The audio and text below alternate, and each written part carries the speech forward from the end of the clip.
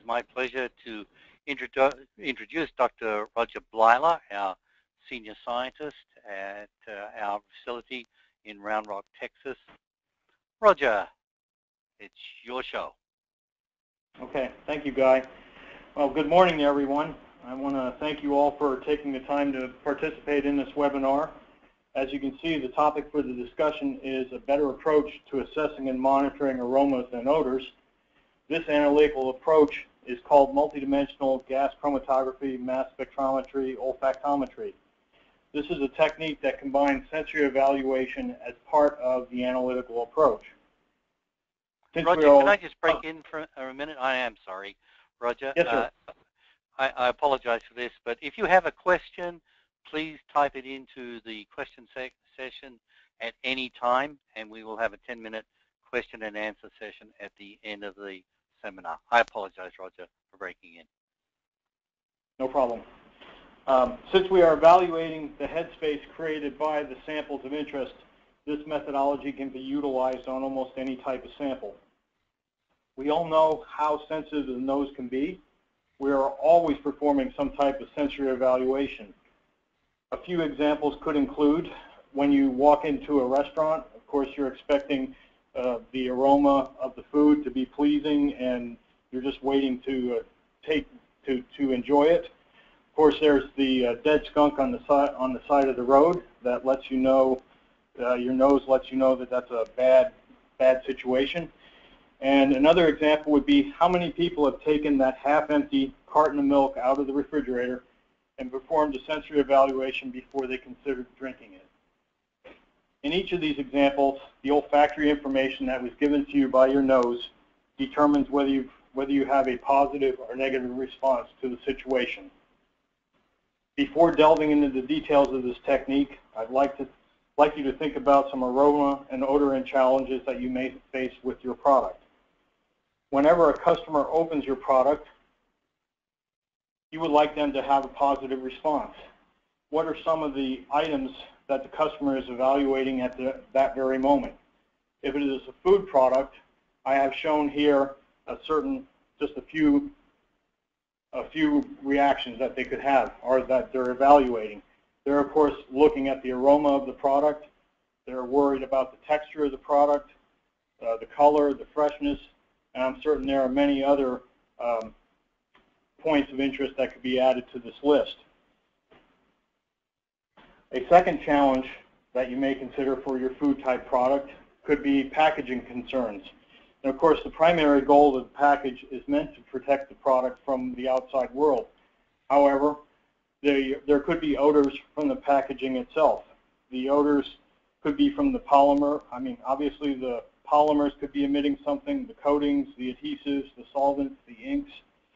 If you were to analyze the headspace created by the package, you would find that there were numerous odorous and non-odorous compounds that could be identified.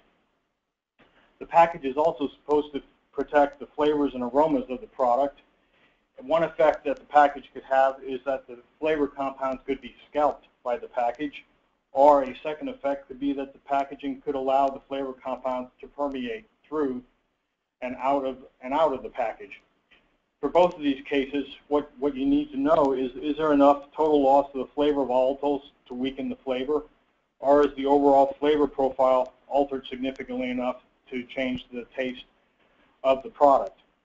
At least in the case of permeation, these chemical compounds could be used as challenge materials for testing of the permeation, testing the package for permeation. Lastly, the package could also be considered from the other side. While it's protecting what's inside, it's also protecting what should be coming in from the outside, from the environment. Lastly, another concern or challenge that you may face is the crisis. This is the greatest challenge because you don't really know what caused the problem, but you need to find out quickly. One example would be your customer has complained of an odd smell when they opened their cereal bag. How do you go ahead and determine what the malodor is? How do you determine where it came from? How do you reduce or eliminate the problem? Along those lines, did something change with the film supplier? Or is the ink changed? Or is the ink now leaching through the package, causing a chemical reaction? Or has your product been exposed to an environment that was different in this transportation chain? Some of these questions can be obtained by identifying the chemical compound that is responsible for causing the off-odor in your product. Historically, there are two basic approaches to assessing and monitoring aromas and odors. On one side, there is the human sensory panel. These are the people who believe that the olfactory response is very complex and requires the human element to evaluate it fully. They are well-schooled and well-trained. In many cases, they follow procedures that are developed by the ASTM E18 committee, which has generated numerous protocols for sensory evaluation. These protocols include the sample preparation, sample presentation, and the data processing. These protocols have been developed to extract as much information as possible from the data that is generated by the sensory panels. These panels are very good for product development, determining the acceptability of the product, and etc. But when they encounter an unacceptable or bad off-odor or flavor, they may not be able to identify the chemical compound that is creating the problem. Identification of the chemical compound is critical to finding the solution to the problem. Once you know what you're looking for, then the process can be scrutinized to determine the possible origin of the problem compound. On the other side of the assessment approaches is the instrumental method. The analytical instrumentation such as gas chromatography, mass spectrometry, two-dimensional gas chromatography, the electronic nose are all utilized in this process. These are the people who believe that if you're given enough computational power, a complex spectrum can be broken down and evaluated for the odor-causing compounds. Of course, for the gas chromatographic approaches, samples are analyzed, and a list of compounds are generated. This list is the basis for determining the possible odor-causing compounds that were contained in the sample. Each of these methods has its limitations. The sensory panels may not be able to identify the chemical compounds, and on the other hand, the instruments, they are not able to identify the aromas that are associated with the chemical compounds. In contrast, by combining the olfactory component with the multidimensional gas chromatography mass spectrometry technique, a sensory instrument is created that is a bridge between the two approaches. The human sensory portion, or olfactory, that is used in this instrument can direct the critical instrument correlations that are necessary to identify the offending compounds. In short, this methodology can be summed up as sensory-directed odor or aroma analysis. Also, over the years, we have found that the rule rather than the exception is that the off-odor is generally the result of a compound that is present in the product or sample at a very low concentration and is located amongst a forest of other compounds. A typical gas chromatograph consists of an inlet, a column for separation, and a detector. But for comparison, this is a schematic of the typical multidimensional GCMS olfactory system. This system has the main points. The difference between the system is that it has two columns which are connected in series. The typical first column is a non-polar column. The second column is a polar column. The inlet allows for the introduction of samples, be it liquid or using the solid phase microextraction fibers.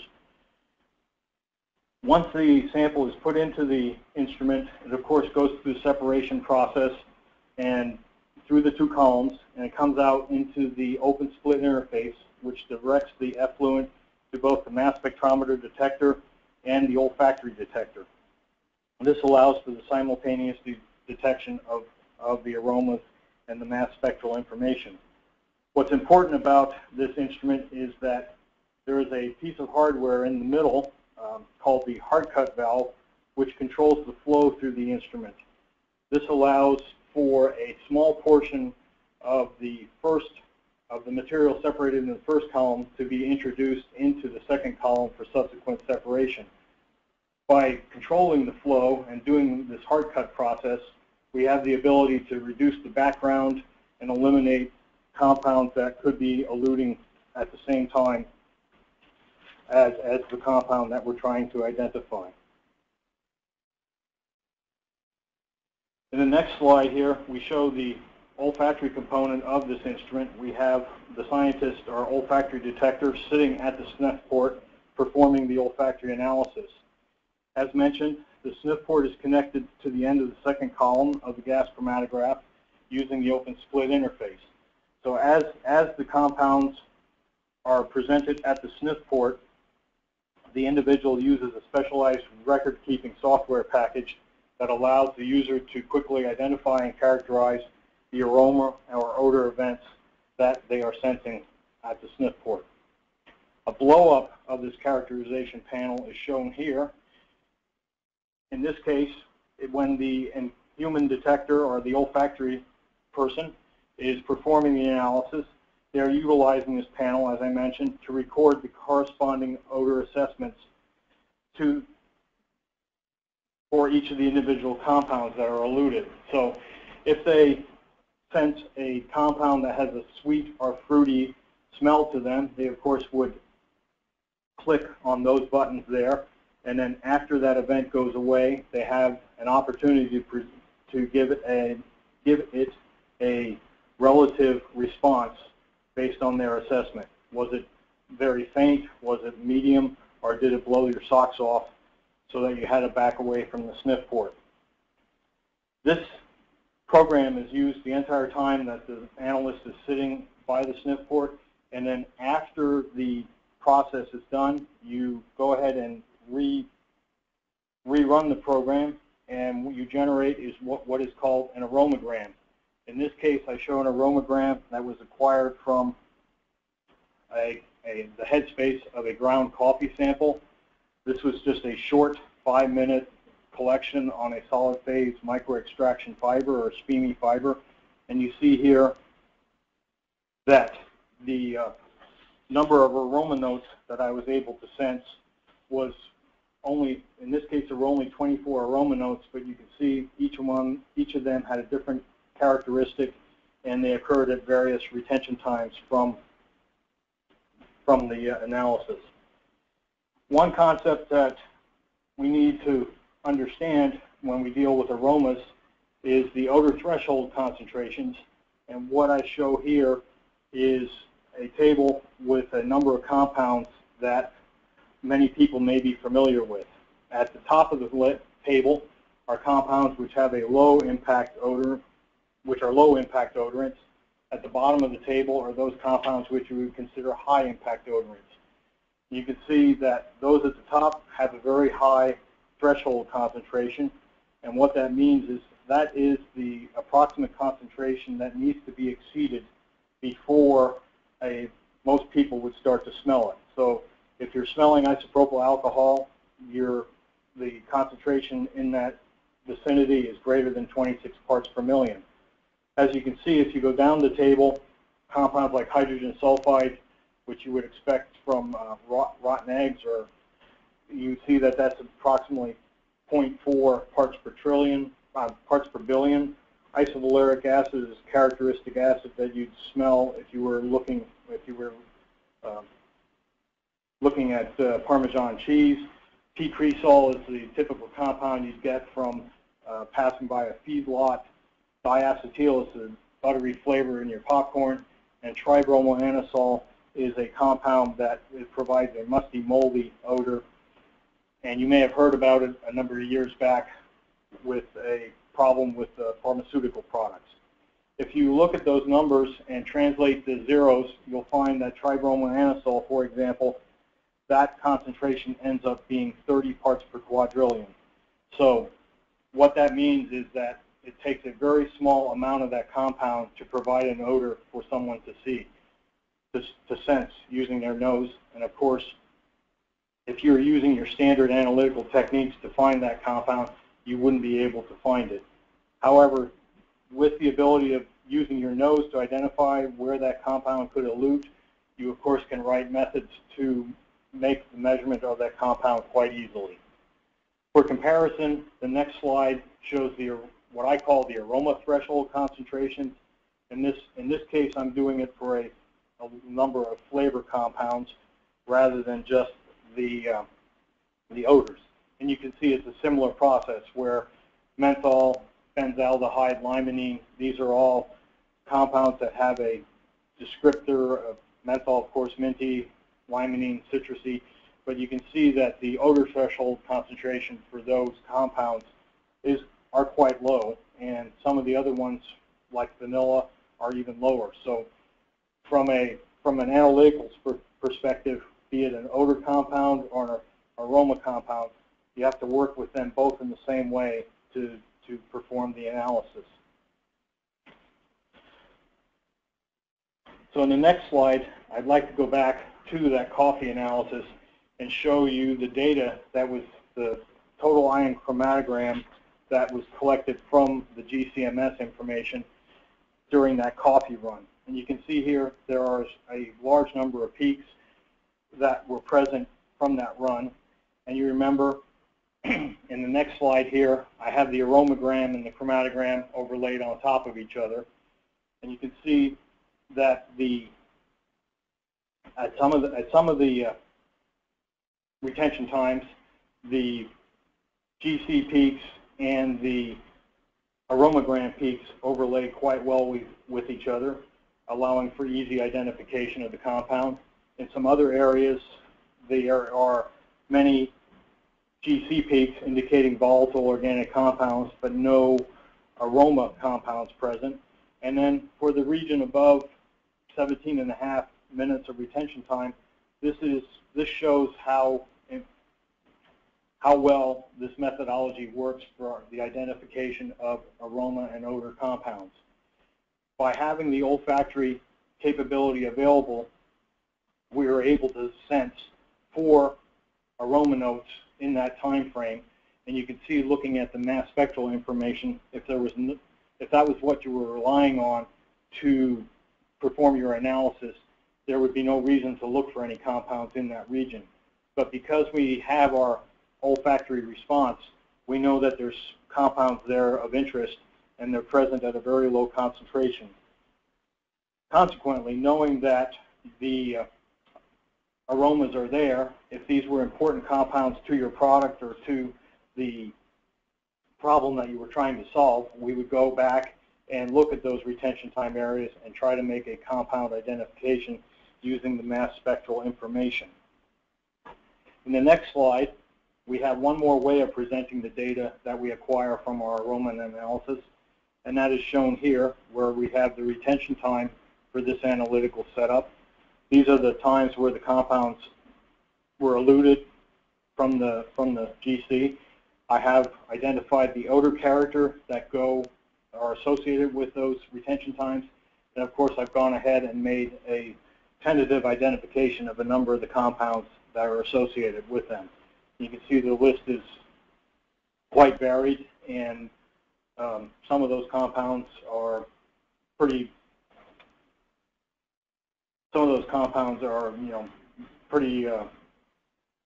useful in making the flavor of the coffee. So from a methodology standpoint, the Aromatrax multidimensional GC gas chromatography, mass spectrometry, olfactory instrument is very important analytical tool for allowing for the identification of chemical compounds. We analyze the headspace of the samples, so we can apply this to many different types of samples. This methodology provides a direct correlation between the aroma notes and the chemical compounds that are creating them. And lastly, as I mentioned earlier, the GCMS analysis alone only provides information about the volatiles that can be measured by the mass spectrometer, but there's not any aroma information that can be associated with that. So by adding the aroma analysis and the mass spectral analysis, we are able to identify the chemical compounds in most cases.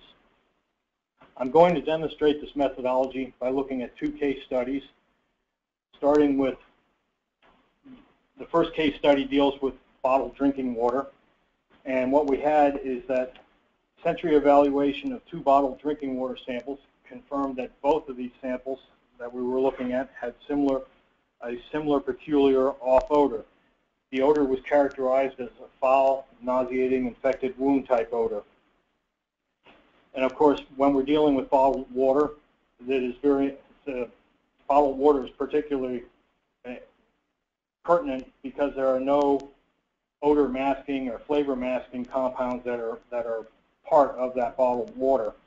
And of course, when we have an off-odor problem, we are of course trying to identify the chemical compounds that are responsible for that off-odor. So as I mentioned, there were 2 different types of samples, and what we have here are the GC-MS results from each of the samples. Of course, we took some water out of the bottles, allowed the headspace to re-equilibrate, and then inserted our fibers into that headspace and generated the results shown here. The sample on the left, as you can see, looks very clean, very few compounds that are present. The sample on the right has quite a bit more compounds in the headspace. Given these chromatographic results, the typical way to solve this would be to go ahead and make a list of the chemical compounds that are present in these results, and then go and try to make an association with the possible aromas or odors that are associated with each of those compounds that you have on your list. But since we have the olfactory analysis as a possibility, we see that in both samples there were compounds that eluted at approximately 9 and 11 minutes, which were identical to the overall aroma that we sensed in the headspace of these samples. So on the sample on the left, we see that at 9 and 11 minutes, there is very little mass spectral intensity to deal with. For the sample on the right, of course, we have all the other compounds that are preventing the identification of the off-odor compounds. What we found out is that the odor-causing compounds were sulfur compounds, and then knowing this information, you can go back into the process or into the supply line and try to determine where they could have come from. Additional analyses could have been performed on the plastic itself, the plastic bottles, the slip agent, the ink. It also could have been, in this case, the water could have been contaminated with the sulfur compounds to start with. But these are additional samples that we could look at, knowing that the chemical compounds, knowing which chemical compounds we can look for. A second case study deals with an off-odor in a packaged seafood product. And in this case, the experiment was performed as a good-bad comparison between the two, and the off-odor that we were searching for was characterized as a foul, harsh cat, urine, or heated plastic type odor. And of course, the good sample had the typical fish-based odor that you would expect from seafood. So taking the products, we of course would analyze the headspace, and here we have the 2 GC results from each of the samples. In the green line represents the results that were obtained from the good sample. The black line indicates the results that were obtained from the bad sample. And the major difference between these, in this case here, is the peak at 6.5 minutes. This represents toluene, but from an odor standpoint, we would not sense any difference among these 2 samples. However, I've blown up a region of interest here where, as we were doing the olfactory analysis on these samples, at approximately 12.7 minutes, there was the aroma or off-odor that we had sensed in the original product. So in this case, at 12.7 minutes, you can see there's a number of volatile organic compounds that are present. The green line, again, represents the bad sample, the black line, the good sample. But there are many compounds there, so in order to get a compound identification, we, of course, would do the process of hard cutting, where we take a small portion from the first column and put it into the second column. And when we do that, we have the following results shown here. And you can see at approximately 12.7 minutes, there's a small peak in agreement with the odor that we sensed at the sniff port. Looking at the intensity of this peak and knowing the amount of material that we had in the sample and what we were working with, we would estimate that this peak would be on the order of a part per billion or even part per trillion level. So that makes the chemical identification a little bit challenging, but once we were able to do that, then we were able to go back into the process and look at where the problem compound was happening. Normally, this process would occur by going back and looking at the package by itself and then looking at the seafood by itself. And what we found when we did that is that this off-odor compound was not present in either one of those samples. So what that led us to believe is that there must have been some variety of chemical reaction going between the seafood and the package to create the off-odor that we were looking for. So we took a different package sample, the one that was creating the bad odor, and now looked at it again, and you can see the bad package had the typical toluene sample that we looked at, that we saw in the good sample, but in this case, this package, which was creating the problem, had an additional peak called mesotyl oxide. And this, after we identified it, we decided that it was in fact a precursor that could react with some compound from the seafood to create the off-odor compound that we identified. And that's what we found. After we saw the mesotyl oxide, we went into the seafood and started evaluating some of the non-odor causing compounds in there, and we were able to identify a compound of interest that could go through and react. So what we were able to show was that the off-odor that was the problem in the seafood product was created by the chemical interaction of the compounds that were separately in the seafood and the packaged material. So in summary, this multidimensional gas chromatography, mass spectrometry, olfactometry approach is a bridge between the sensory side of an evaluation and the instrument side of the evaluation. This methodology allows us to perform what we call sensory-directed aroma analysis. It also allows for a direct correlation between the aromas and odors and the compounds that are responsible for them. This methodology, since we're looking at the headspace that are created by the samples, it can be applied to a large variety of samples. And finally, since many compounds that are causing odors or aromas are present at very low concentrations, the olfactory capability provides additional orders of magnitude increases in sensitivity so that you can make a determination of the chemical compounds that are in a sample that are well below the detection limits that you would find in a normal instrumental analysis. And with that, thank you very much for your time and attention.